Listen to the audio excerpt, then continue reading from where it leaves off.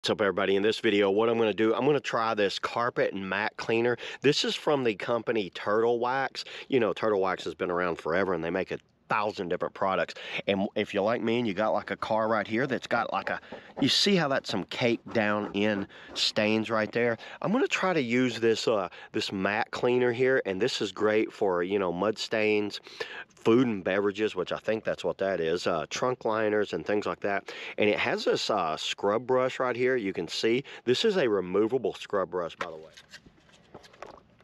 So you see how that scrub brush comes off of here. So I'm going to take that brush off and I'm just going to foam this area down. Let's see what it says. Directions for general cleaning. Vacuum, which I've already done.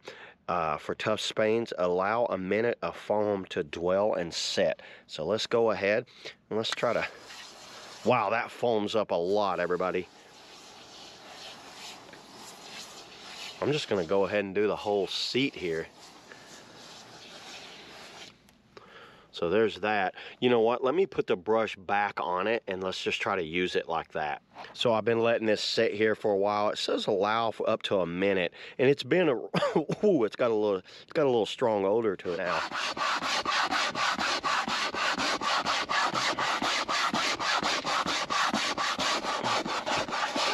Oh, I can see it working right there.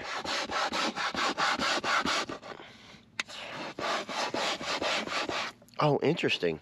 Look at that.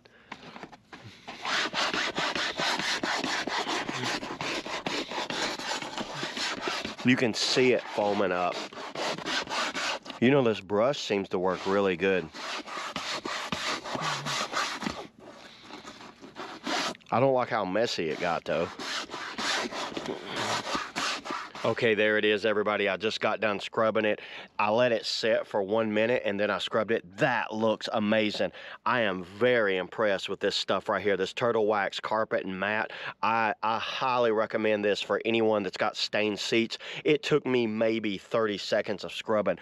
Look at that result on that seat right there. It is still a little moist. I did kind of wipe it down with a microfiber cloth, but I highly recommend using it. There it is, everybody. That's the Turtle Wax carpet and mat heavy duty cleaner. Pick you some up. See you all in the next video.